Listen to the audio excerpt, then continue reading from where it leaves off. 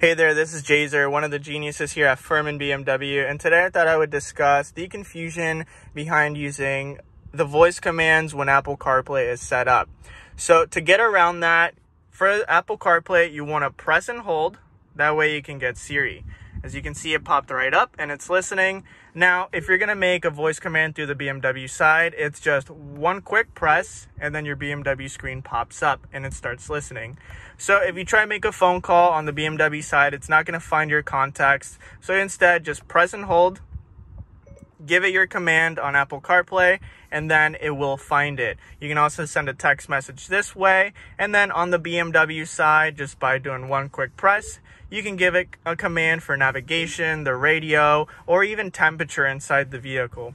Let me know if you have any questions or you'd like to come by and check out one of our vehicles here at Ferman BMW. We're located in Palm Harbor, Florida. Have a great day.